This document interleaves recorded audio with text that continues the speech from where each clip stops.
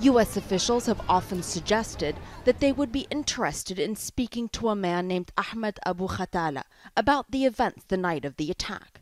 He's really not that difficult to find.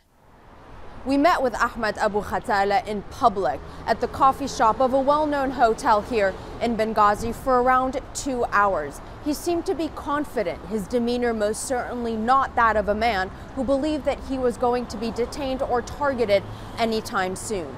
And he agreed to let us film audio but not video of our conversation. He doesn't deny that he was there the night of the attack. فيك لكن تشرح لنا بالتفاصيل هديك الليلة كيف وصل لك الخبر؟ أي ساعة وصل لك الخبر؟ أي ساعة وصلت؟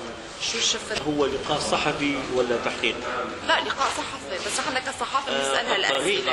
الطريقة العرض والأسئلة هي طريقة محققين، أنا عندي خبرة على المحققين. تقريبا أي ساعة وصلت؟ والله بالنسبة كوقت بالساعة ما نقدرش. He claims he didn't even know the Americans had a consulate in Benghazi, never mind having any information about a specific location. أنا ما عنديش علم من المكان، ما نعرفش مكان، ولما سمعت الخبر وجينا. His narrative is unclear and at times seems to be contradictory. He says when he arrived at the perimeter of the compound, he saw men carrying rocket-propelled grenades and medium guns, and the gunfire prevented him from entering.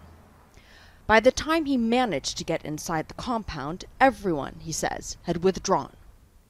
Khatala claims Ambassador Stevens suffocated because he was trying to burn important documents. هل في حدا من الجهة الليبية أو مثلا من الجهة الأمريكية جربوا يتواصلوا معك؟ أبدا.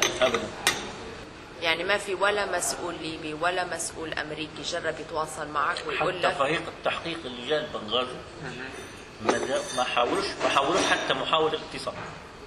الفريق الFBI يعني.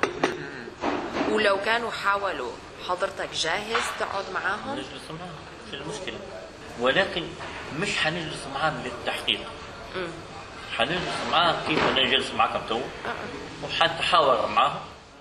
But in a long, rambling interview, he also accuses the Americans of using Al-Qaeda as a boogeyman whenever it suits them, and adds, القاعدة ليس عيب. القاعدة وأفراد القاعدة الناس ينتمون لدين وهم ينصرون أوطانهم ويحمون أعراضهم. الولايات المتحدة الأمريكية إرهابا